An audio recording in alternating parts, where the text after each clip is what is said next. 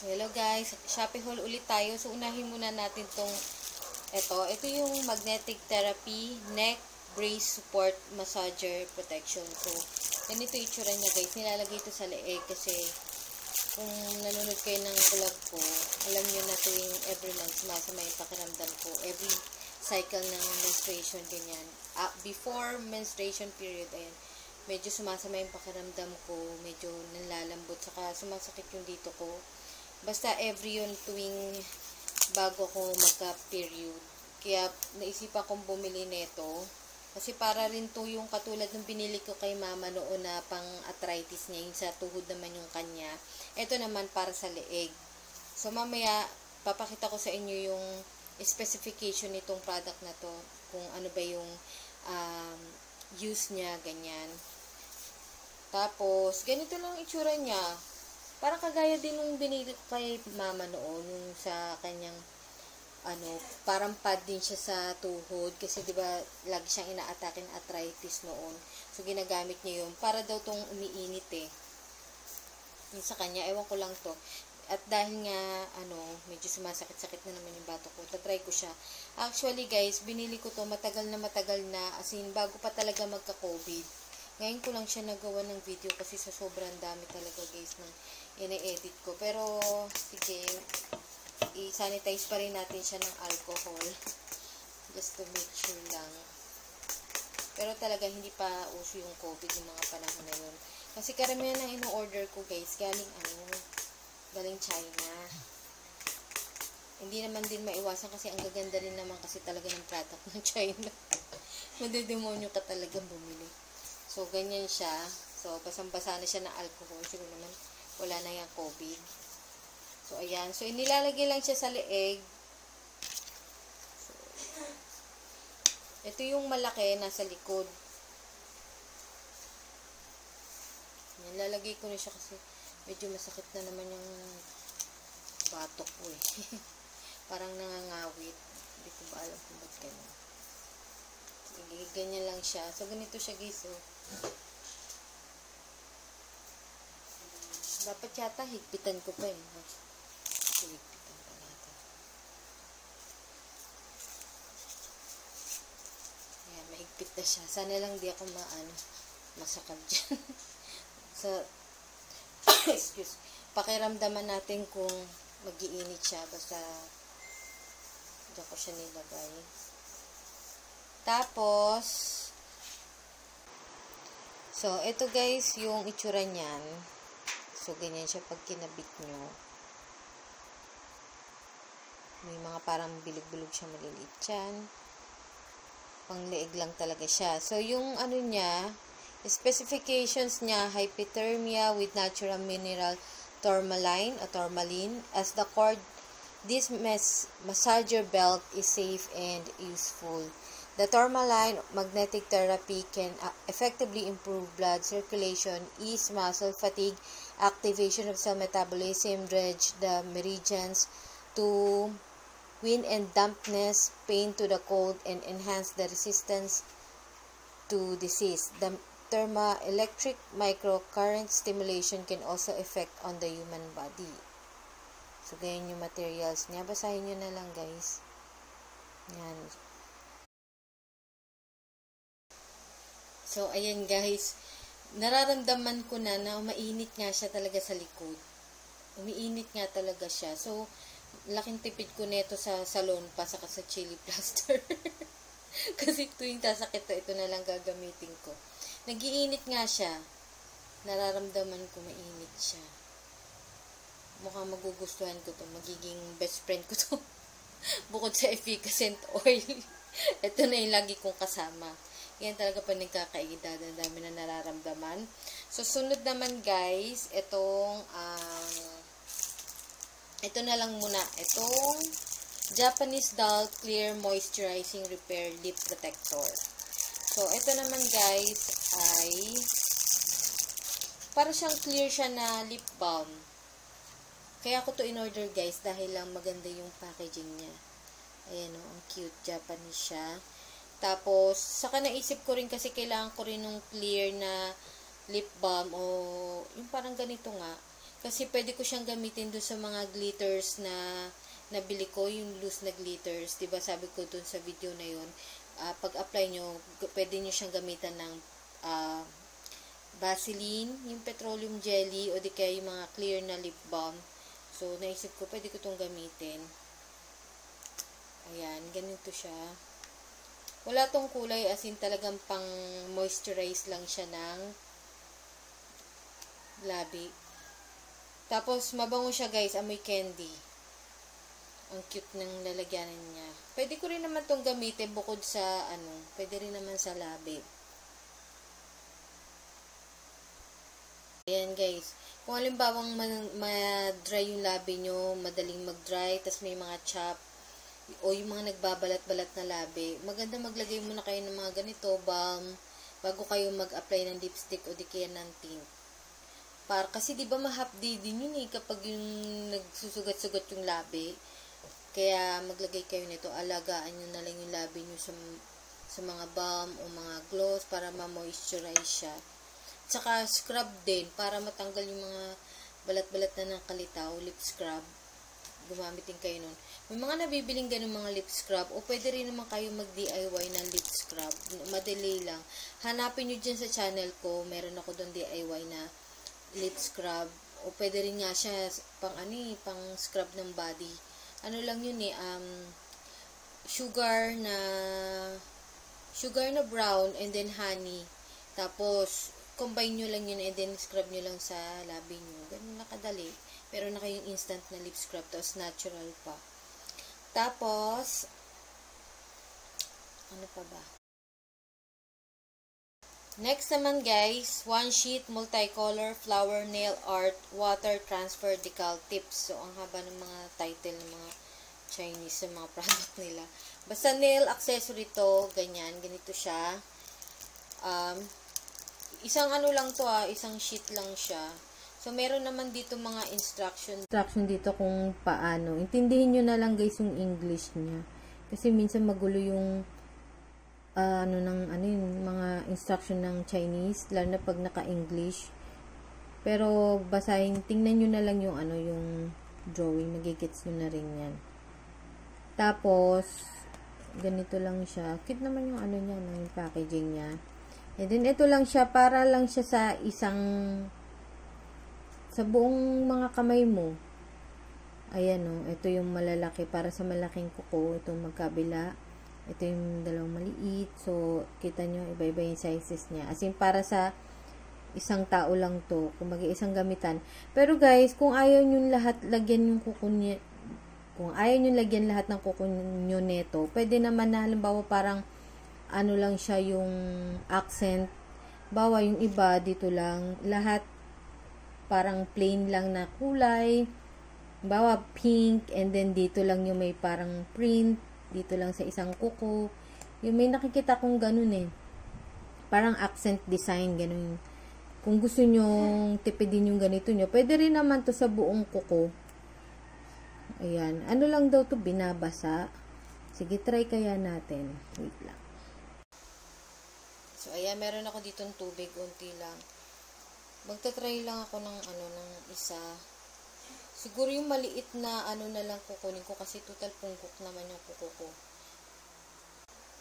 So, ayan, gugupit lang ako ng isa.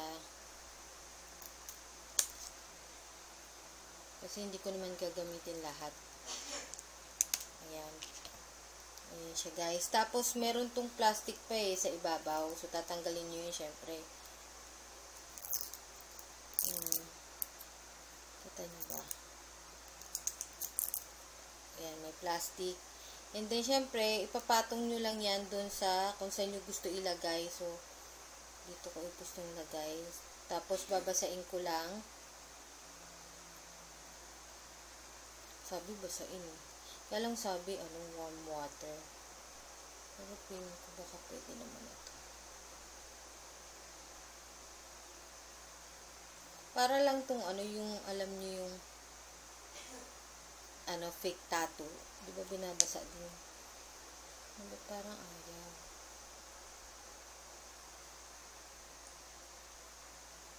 Oh my gosh.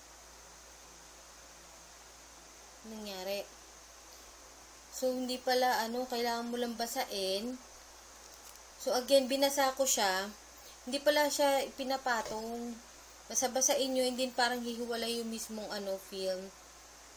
And then, pag natanggal na, humiwalay na yung, saka nyo siya ipatong. Hindi pala siya yung kagaya nung sa, tattoo. Yung mga tattoo na,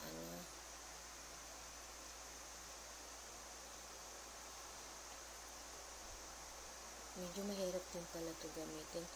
Kaya pala kailangan ng blower. Kasi kailangan pati.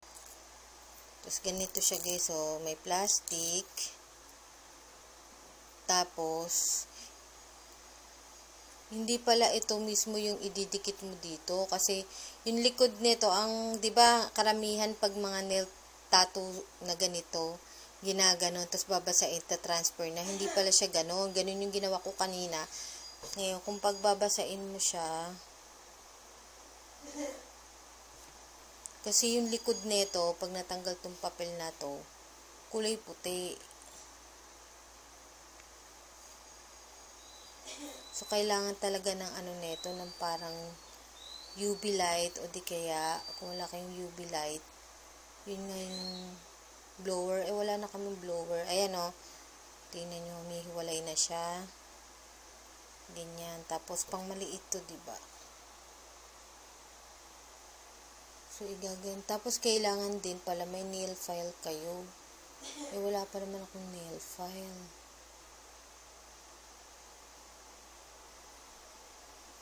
Ayan. Tingnan natin kung tutuyo siya. Ito. Parang medyo dumikit naman siya.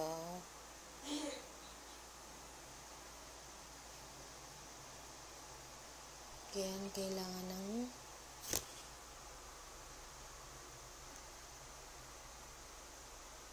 yan.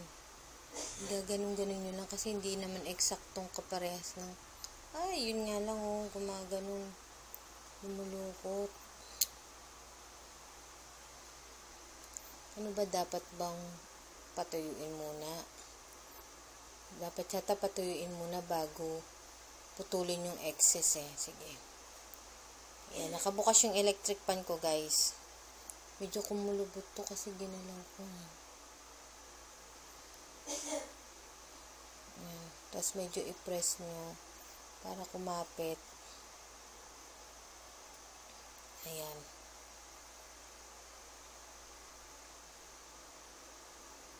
Ganyan siya. Kaya lang may excess pa ako dito. Hindi ko pa siya dapat talaga may nail file.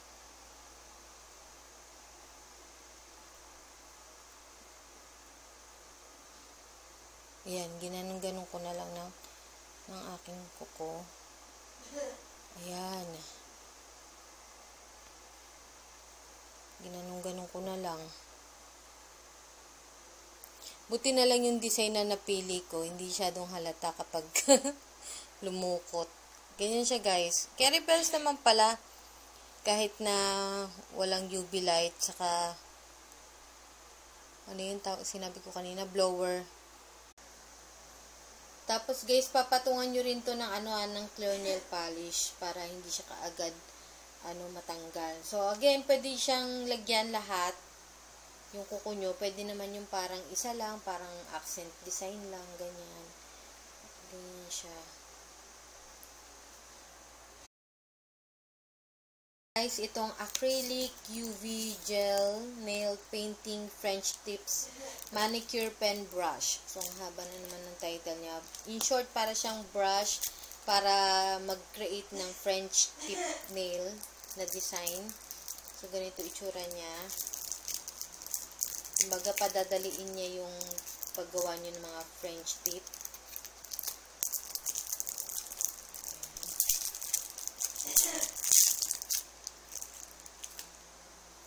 So, ganito itsura niya, guys, Ano ba't parang antigas ng brush niya?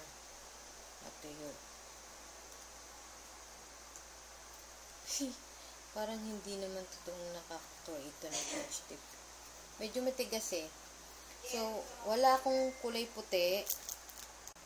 So, ayan, meron ako ditong nail polish. Maglalaglag lang ako ng onti. Onti lang. Ayan. Tapos, sasawsaw natin to.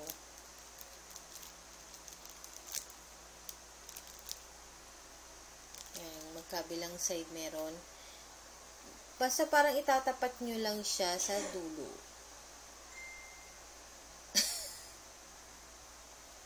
Parang hindi naman totoo. Fake news to. Ano yung nangyari? Ang pangit. Dapat kasi, guys, eto, buhaghag. Para pagka nilapat nyo siyang ganun, kalat yung brush. Kumbaga, nakaano na siya. Ang pangit. So, ayan, napapakita ko sa inyo. Kasi ang instruction doon, kailangan nasa dulo lang. Ang nangyayari, yung brush, hindi naman siya nag-i-scatter. Ano ba yan? Ang pangit. Fake news siya.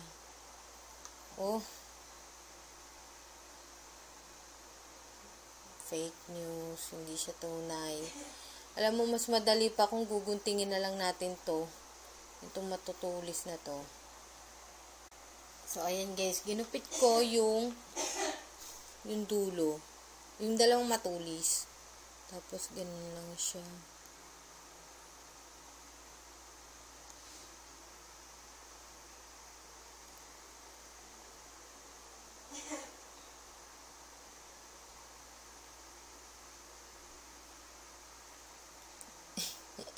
More practice pa.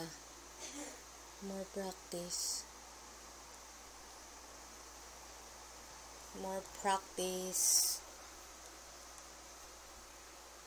At least naman, di ba, compare kanina, mas maayos naman to. Kailangan siguro pantayin natin to. Pantayin natin.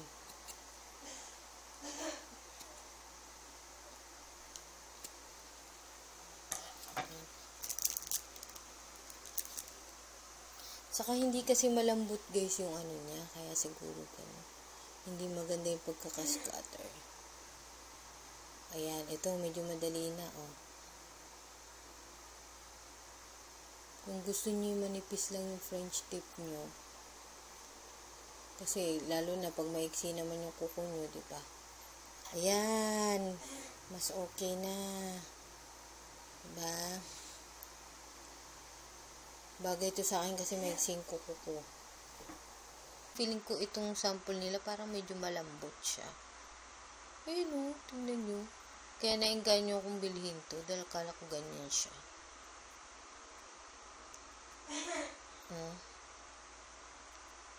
Expectation versus reality. And lastly guys, itong 2 pieces clear stamper mini DIY nail art image plate transfer. So para siyang ano, tawag nun yung parang yung pag gusto mo mag-stamp sa kuko mo ng mga design, ganyan. Kaya lang ito, clear siya. Ganito, mura lang ito guys sa bibig ko. Ayan. Tapos may nabibili din sa ano, tapos ganito siya guys, malambot siya. Para siyang gelatin. Lambot niya. Dapat pala wag kong itapon yung yung yanan. So, ganyan siya, malambot. Parang gelatin. Tapos, meron na kasi akong ganito dati. Ito, binigay sa akin ng kapatid ko. May mga kasama pang nail polish. Kaya lang yung stamp niya, ganito. Ito naman, ano siya, parang, hindi siya ganun kalambot. Para siyang, yung pambura. Ito kasi hindi mo makikita yung design. Hindi mo makikita kung sakto ba dun sa kung saan mo siya gusto ilagay. Lalo na ako, punggok yung kuko ko. Hindi ko, kumbaga, onti yung space na paglalagyan ng design. Kaya, kailangan ko ng clear. Kasi ito, pag kita nyo, yung design, gets nyo ba? Bawa, nag-stamp ako. Yan, didikit na dito. Diba? Uy, dumikit pati yung Ayan. Tapos makikita nyo dito kung eksakto sa kuko ko, yung design na gusto ko. Ayan ah. Diba? Yan ang dahilan kung bakit ko siya in order. Para magamit ko naman tong binigay ng kapatid ko. Yun nga lang guys, sa sobrang lambot nito, parang dikitin siya ng dumi. Pero ang lambot niya, parang sarap niyang kainin. So ayan, ito na lang. Tingnan natin kung gagana kahit regular nail polish lang. Sige, ito na nga lang. Sana gumana, sayang. Ibang design na lang pinili ko. Yung medyo malaki. Ayan, tapos ganyan, diba? Tapos gaganon nyo para matanggal yung excess na ano yun? Excess na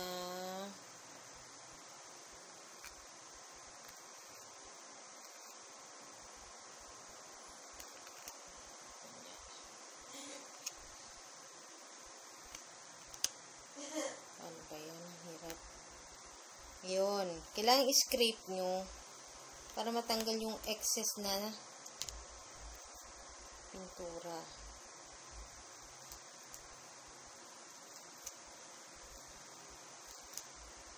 Ayan, diba? Scrape na siya. Tapos, hindi ko makapit. Hindi siya gumagana, guys. Ba't kinun? Hindi siya, guys, kumakapit. Kahit tinanggal ko sa ano, ayaw talaga. Hindi ko makapit. Try ko nga tong stamper kung ganun din. Ganun. Try ko yung isang stamper.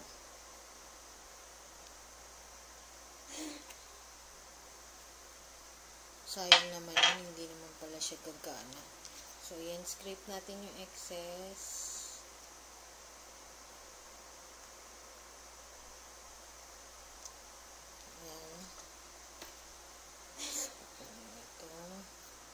Ito, nakukuha niya.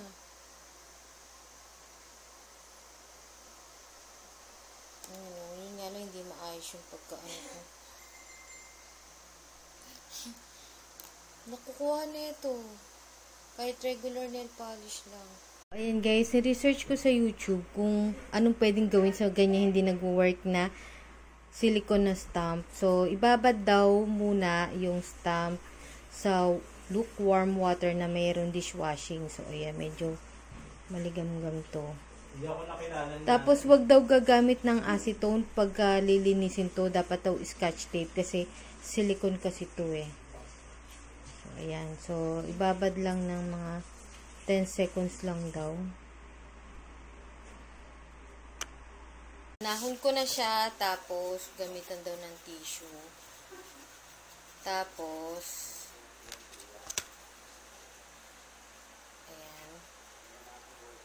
tapos, scotch tape, paninis. Di pala ginagamitan to ng acetone kasi delicate daw dahil silicone. So, kapag ka nag-stamp kayo, tapos may nail polish na siya, scotch tape lang daw pantanggal. Okay. Tapos, sige, mag-try tayo ng pag ito ayaw pa, suko na talaga ako.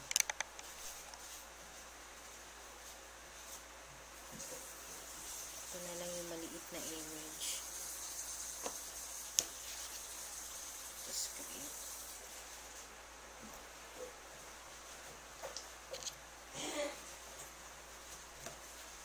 Ayaw pa rin. Ayaw pa rin niya. Try natin sa malaking image. Kasi baka dahil sa sobrang liit nun.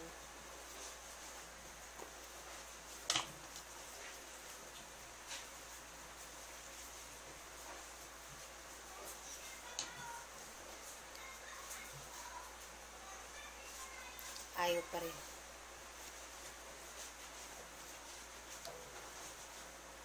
ayaw pa rin talaga. So, wala na. Ginawa ko na lahat. Tatapon ko na lang to dahil hindi talaga siya gumagana.